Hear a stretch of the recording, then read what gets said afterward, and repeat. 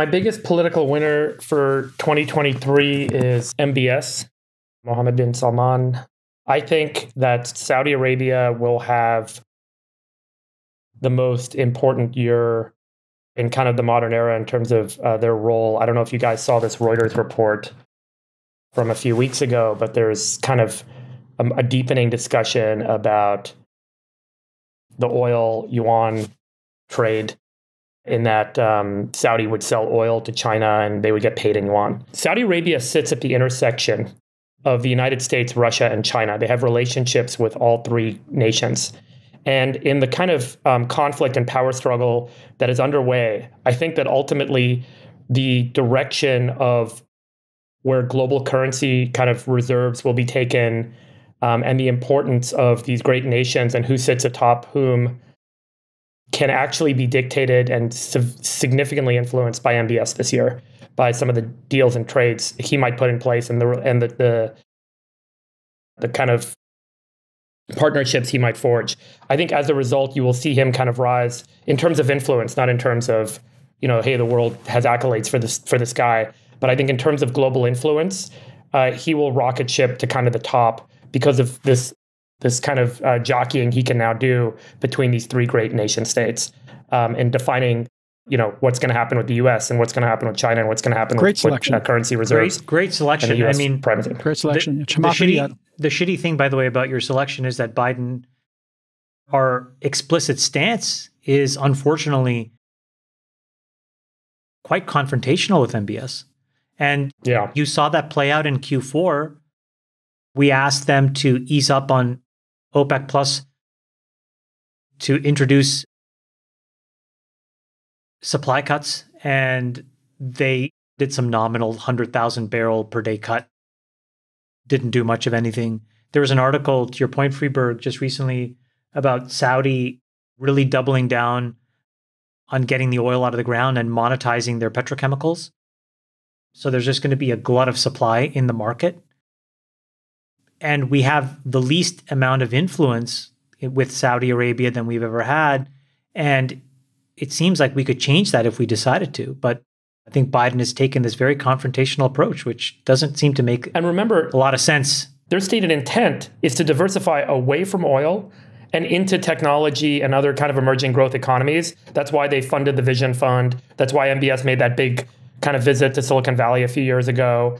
And there is technology that they want to import into Saudi Arabia and they want to have ownership in around the world. And if the US is creating a barrier for them to import US tech into Saudi, or for Saudi to kind of invest in the US, but China and Russia have open arms, and all they want is for Saudi to start doing trades in yuan, it's going to happen. And I think that's where this guy has kind of a real opportunity to shift the global economic dynamic. Say what you will about Trump, he had open dialogue with North Korea, China, Russia, MBS. Keep your enemies close. Sure. You want to be able to talk to anybody, and he was able to talk to anybody. Now, you also want to be able to say, hey, listen, you can't dismember a journalist like Khashoggi, and you need to be able to have both of those ideas in your head. You can't be rigid in foreign policy. You have to be fluid and keep people at the table talking. Friedberg, you got a prediction for the biggest business deal of 2023? This is really going out on a limb here. Kind of echoing what I said earlier, which is the petro-yuan trade. I think that's the Saudi-China trade. If this happens and oil is sold in yuan, it marks the beginning of, I think, the end of the assumption that the US dollar is the global reserve and the risk-free currency in reserve for the world. So I think the petro-yuan trade, if you guys, here's the Reuters article covering Xi's visit to Saudi Arabia last month, first, second week of December. Once this gets inked and signed, it's a real shift globally. Friedberg, do you have a contrarian belief for 2023? I think it follows my earlier points about the Saudi, China, Russia trade. This year, exiting 2023, it may be the case that, there's historically been this belief and this continuing belief that the US dollar will always be the de facto global reserve currency. And the current mantra is that it's better than the rest. Everyone else is worse off than the US. Western Europe is in trouble. Japan is in trouble. China is in trouble. Everyone's in trouble.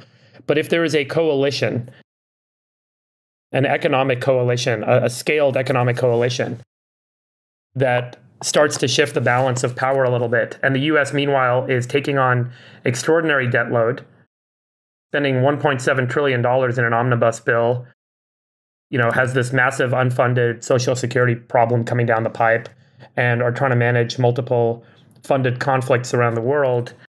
It could be that the US dollar coming out of 2023 starts to trade more like a risk asset and less like a risk-free asset. And so I think that that's my big contrarian bet, is that maybe this year marks the beginning of the end of the US dollar as the kind of global de facto reserve currency based on some of these big trades that I talked about happening. Unbelievable. So that would be my big kind of contrarian. Perfectly said. That's your contrarian bet. The legion of dictators, the MBSs, etc. They form a new global currency. Yeah. My term, not yours. Yeah, I'm not calling it. I wouldn't say a legion of dictators, and I wouldn't say form a new global currency, but I do think that the fact that large economic trading models start to be done in non-dollar denominated form, got it, weakens the kind of reserve status of the dollar to some degree, not fully, right? It doesn't happen in a binary way. And then the dollar starts to trade more like a risk asset, like other currencies do to some degree, not fully. So maybe this is the year we start to see that shift.